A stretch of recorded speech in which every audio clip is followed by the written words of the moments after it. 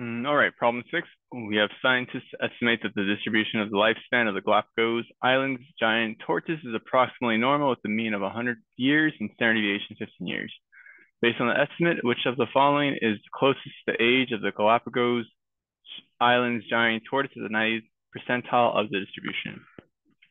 Okay, so let's just draw a little sketch of the normal distribution here. So it's normal with the mean of 100, standard deviation of 15. So 100 is going to be in the middle here. And we essentially want to find the value, let's call it x, at the 90th percentile, meaning that there's only going to be 0.1 area to the right or 0.9 area to the left.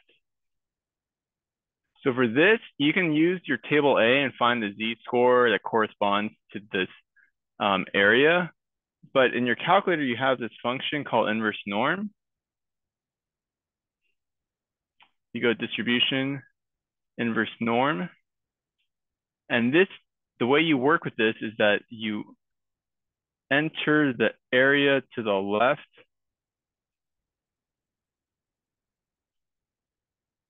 followed by the mean and the standard deviation of distribution. That's the syntax in this calculator. If you have a newer one, it'll actually be easier to use. We'll probably just have like a list. But the syntax, area to the left, so we're going to enter 0.9.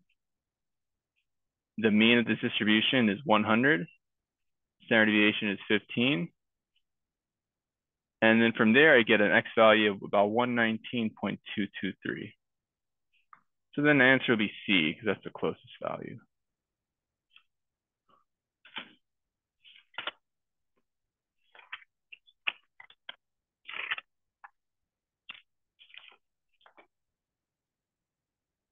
Right, 7.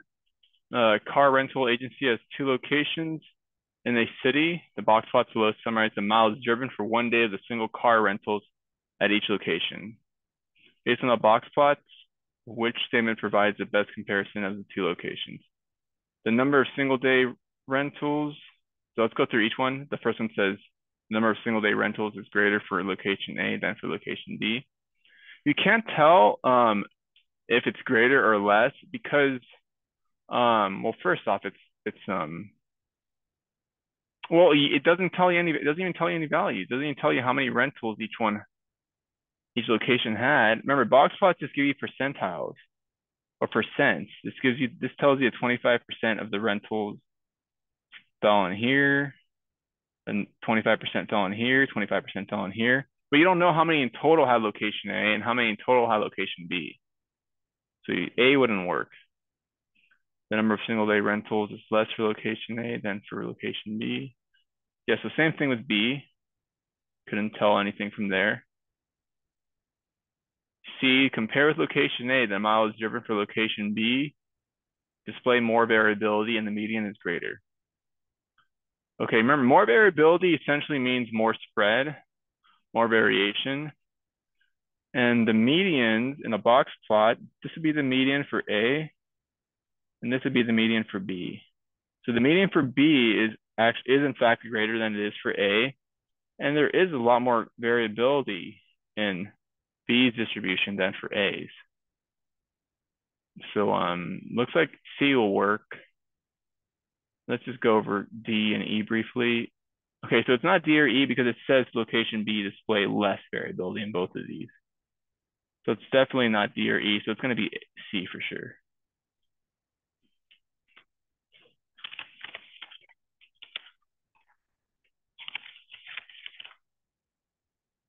For the purpose of determining the value of its end of the year inventory, a clothing store creates a list at the end of the year of every item currently in stock, along with each item's wholesale price. Which of the following is the best description of the end of the year activity? Okay, so it looks like we're looking at experiments versus sample surveys, a census. So this is not an experiment because experiment, you have to basically test something. You have to test a treatment and, try to see if the treatment has an effect on, on your subjects or whatever, you're testing animals or, whatever. But we're not testing anything. We're just recording data. So this is not going to be an experiment for sure. So sample survey versus census. Okay, so the key word here to recognize is that it says that they create a list of every item currently in stock. So when you have a census, by definition, a census is basically going to record data on every individual in the population, whereas a sample only records some, only a portion. So it's going to be E. It's not going to be C or D. It's going to be E because it says every item in the stock.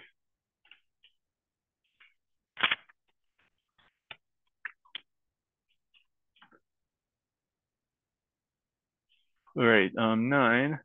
A grocery store receives deliveries of corn from 2 farms, one in Iowa and the other in Ohio. Both farms produce ears of corn with mean weight 126 pounds. Standard deviation of the weights of the ears of corn from the farm in Ohio is 0.01 pounds, greater than that from the farm in Iowa. A randomly selected ear of corn from the farm in Iowa weighed 1.39 pounds, which has a standardized score of 1.645 for distribution of weights for the Iowa corn. If an ear of corn from the farm in Ohio weighs 1.39 pounds, how many standard deviations from the mean is the weight with respect to the Ohio distribution? Okay, so this can be a little, like, there's a lot of information here, but let's break it down. So we have 2 distributions. Let's first look at we have the Iowa distribution, and then we have the Ohio. Both of their means are 1.26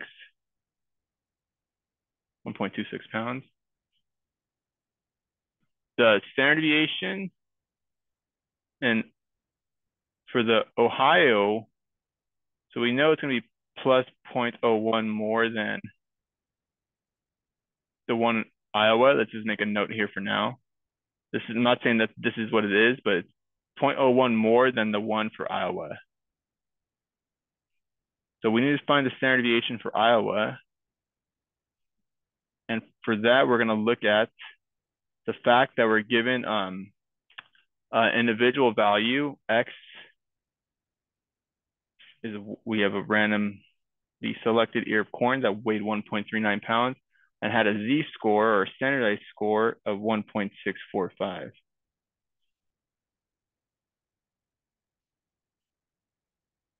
So we want to find the Z-score for an ear of corn in the Ohio distribution that weighed the same, that also weighed 1.39 pounds.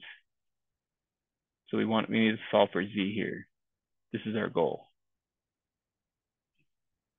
Okay, so let's find the standard deviation of the Iowa distribution. If you remember what a Z-score is equal to, the standardized score of a distribution is equal to the observed value minus the mean over the standard deviation. So here the Z-score is 1.645. Our observed X value is 1.39. Our mean is 1.26 over the standard deviation. So we can solve for sigma here by multiplying that side by sigma and then dividing that by, so let's just swap the 1.645 into sigma.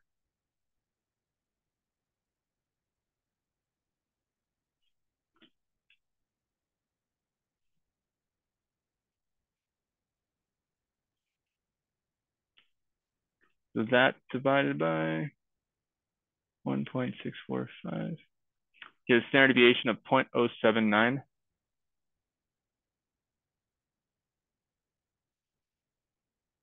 Now remember the Ohio standard deviation is 0.01 more than this one. So add 0.01, and for this we'll get 0.089.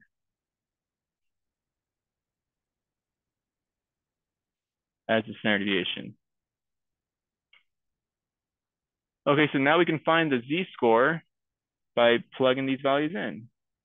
Z will be 1.39 minus the mean, 1.26, divided by 0.089.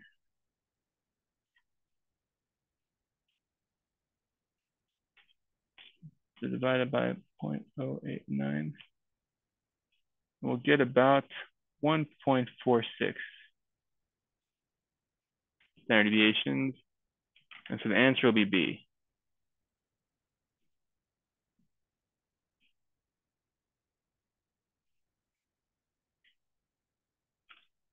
All right, 10. Okay, so we're told that the distribution of the number of hours worked by volunteers last year at a large hospital is approximately normal, with mean 80 and standard deviation 7. So normal, mean 80, standard deviation 7. Volunteers in the top 20% of hours worked will receive a certificate of merit. The volunteer from last year is selected at random. Which of the following is closest to the probability the volunteer selected will receive a certificate of merit given that the number of hours the volunteer to work is less than 90. Okay, so this is a conditional probability. So let's first find what the probability is of being between, well, we have to find what the top 20 percentile is of this distribution, so we can know what the lower bound for the certificate of merit is. So the mean is 80. We need to find the X value where there's 0.2 area to the left. So let's first do that. And again, we can use our inverse norm function. If there's 0.2 to the left, that means there's 0.8 to the right. Or sorry, 0.2. If there's 0.2 to the right, it means there's 0.8 to the left. So going back to the inverse norm that we just used a couple problems ago, 0.8 with a mean of 80, standard deviation of 7. And so then our X value is 85.89. But now we're also told that the number of hours worked is less than 90. So we're looking now more specifically, let me make that a little better. We're looking for the probability between 85.89 and 90 in this same distribution.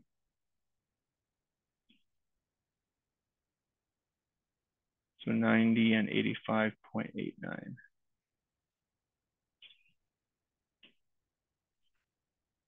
So for this, we can use our normal CDF function. Lower bound is 85.89. Upper bound is 90. Mean is 80 again.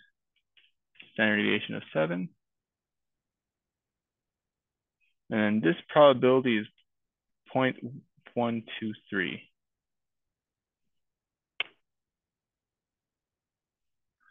Now, don't get fooled here because the initial answer that you may want to pick is B. Remember, this is a conditional probability, so we have to do one more thing, because we're told that given that the number of hours, we're told on a condition. So we're told that they received, we're told that if they're going to receive a certificate of merit, they're going to be, they're going to have anywhere from above 85.89 hours, but less than 90 hours. So you essentially want to then figure out what the probability is that they would just have less than 90 hours overall. Like what would the area to the left be? Because you're told that the condition is that they have less than 90 hours. So you want to find what's the probability that, X is less than 90. And again, we do one more calculation with our normal CDF. This time our lower bound, you can put negative like a 10,000. Upper bound 90, mean 80, standard deviation 7. So let me just draw the picture.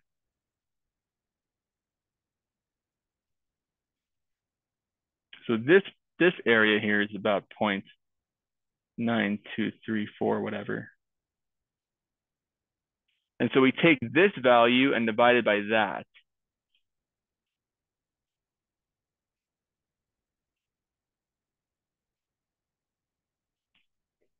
So we go 0.123 divided by the 0.9234.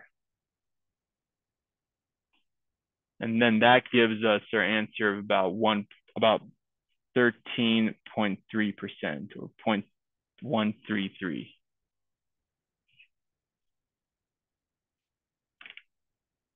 And the closest answer we got is C. The answer will be C.